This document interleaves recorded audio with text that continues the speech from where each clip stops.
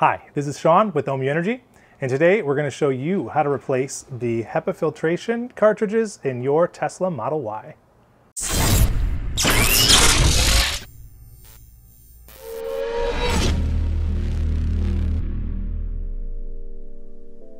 This video is going to apply to any Tesla Model Y produced after around August 2021, when they transitioned to adding a big plastic HEPA air intake system at the top of the frunk here for just making the air that comes into your vehicle really, really clean. Doing this swap is really easy.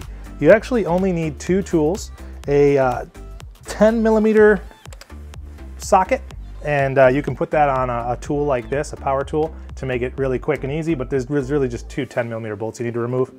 And then a T15 or Torx 15 socket as well. And you'll use that to actually open up the filter cassette cartridge. A lot of times we might drop screws or bolts into this area, so it's a good idea to have some kind of a magnet. Magnet on a stick works better. This is just a flashlight with a magnet on the bottom, but that's helpful. I mean, anything is potentially helpful if you drop something. Ideally, you don't drop anything, and there's not that much risk here because there really is just two 10mm bolts, and then you're going to remove the whole cassette, and then you can do that somewhere else anyways. You don't have to swap the actual filter cartridges in place. In terms of safety, you really don't need anything with this, but if you're really a good stickler for safety, I would suggest wearing some gloves.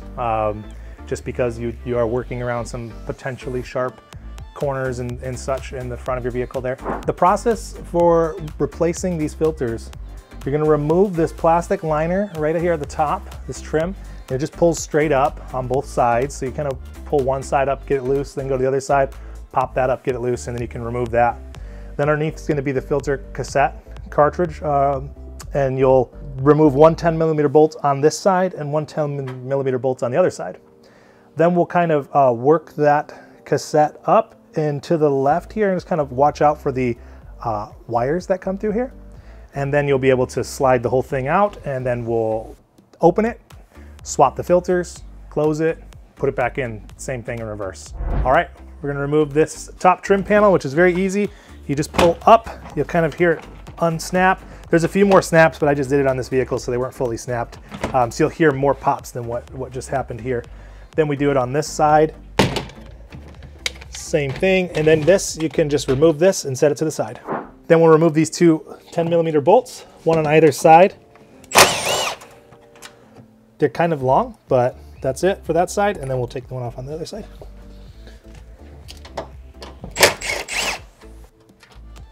Now that you've got the two bolts out, this filter, this cassette, you kind of lift it up. You'll hear or feel the rubber gasket back here pull out of the intake tube. Then you tilt it forward. This is the corner. You got to just kind of watch that you're not underneath this wire loom, so that you can come out with it. And you'll be able to kind of work it up. Once you've got this side out, that side there really isn't any obstruction, so you're able to just kind of lift it up like that. Now we'll take this down to the ground somewhere, and we'll remove all of these T15 screws, and then we'll replace the filters inside. All right, there's a total of 10 screws you're gonna remove. They're all T15. You can use a power tool to accelerate the process, of course, still.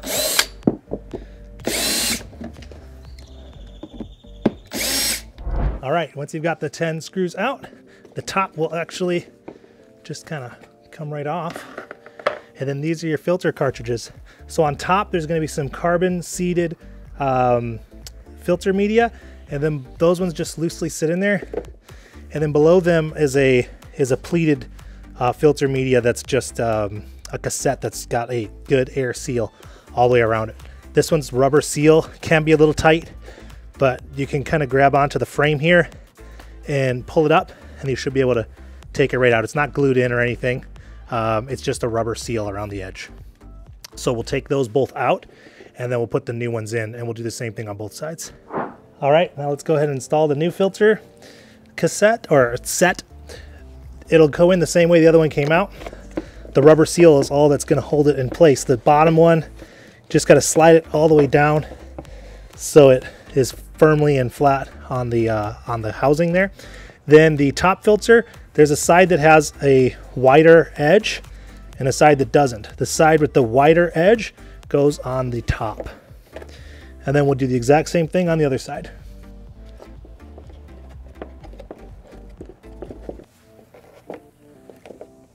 Now that you've got both sides replaced, just set the plastic top back in place and then reinstall all of the screws. To note, which is kind of weird, on this side, which is the driver's side, there is not a screw out on this side, but on the passenger side, there is. So if you're wondering why there's some asymmetry going on, I don't know why, but there is some asymmetry.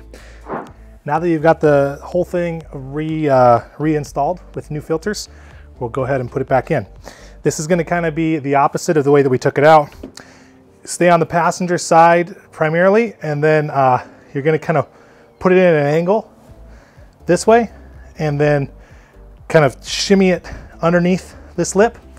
And then once you get it far enough down to where this plastic lip here is in front of this plastic, then you'll be able to rock it back down, and then this seal will seal right inside of this air intake. Then you can put the two 10mm bolts back in place.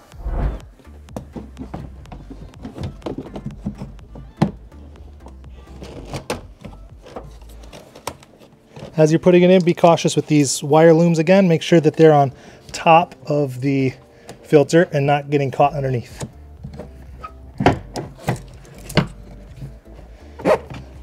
Make sure you secure this side in with a little bit of pressure to make sure that it seats into that intake.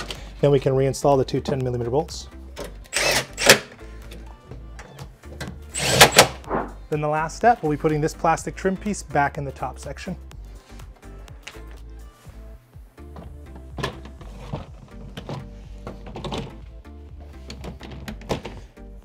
So there's some debate I always find about whether or not to leave this tag exposed or hidden. I always vote for exposed, as it was intended to be in design, but many installers end up leaving these hidden, and even Tesla, a lot of the service techs leave them hidden as well. Not super critical, but that tag indicates where the cut loop is for the high voltage service. So you can actually cut that red wire loop, and that will disable the high voltage battery pack on the whole vehicle. So it's a safety concern for like first responders if you get into an accident or something like that, to disable the high voltage pack on the car. For installing this, you're just going to push it down until you hear each of those little white clips push into its slot, and you'll kind of hear them click as you go, like that.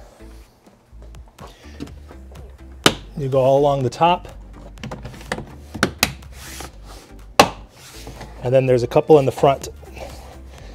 In the center here, you can push. It's going to be really difficult. I generally don't try to fully clip them, because as you push, this front lip flexes. It's kind of a design flaw in these vehicles as far as getting those to clip goes. So I just tend to leave them as they are. All right. So that's it. That's the whole process. It's very easy. It should only take you about 10-15 minutes, maybe, if it's your first time. I could probably do it quicker at this point. I haven't done it a bunch of times. But it's a very simple process. You should replace them about every 2 years. Depending on your climate, of course, where you live, how dusty it is, and how much recirculate versus fresh air you're doing in the cabin. This air cassette, this whole HEPA filtration system on these vehicles, is all designed to filter the air coming into the cabin when you're doing non-recirculate mode and your climate control system. So if you really want to fully use your filtration system in these vehicles, you should bring in fresh air when you're using them, because that is when it pulls all the air through the big HEPA filtration cartridge. You can buy our filters online at ohmmu.com. And of course, you can bundle them with batteries as well, or you can buy them on their own. The support page, if you need to reach out to us ever, is support.ohmmu.com. And you can, of course, email us using support@ohmmu.com if you ever have any questions or concerns. We hope you enjoyed this video and now feel confident about replacing the HEPA filters in your Model Y Tesla. And of course, as always, enjoy your cars.